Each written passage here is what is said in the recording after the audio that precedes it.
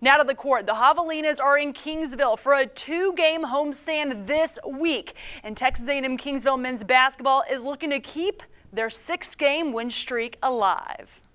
High point. Good. Let's go. Talk. Energy. Texas A&M Kingsville men's basketball head coach Johnny Estelle brought in 9 newcomers to the Javelinas roster. He relies on us to coach him up and stuff like that, so it's just a process. And I think now that we're getting the hang of it. Part of the process is making adjustments, like switching from 3 guards to 4 guards with 1 big man in the paint. 4 guards does allow us to play faster. We have been playing a little bigger in the first semester, but it gives us an advantage offensively, and a lot of nights it gives us an advantage defensively too.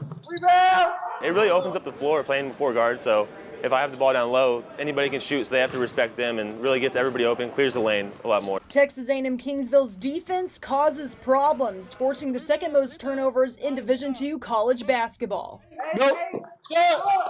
Come on. I think it's the guys' will to guard the ball and constant ball pressure, and I think we all take pride in that side of the ball. Defensively, I think we've always been one of the better teams in the league. We just got to continue to, buckle down, convert those steals that we get into points, and then just continue to get the ball where it needs to be on offense.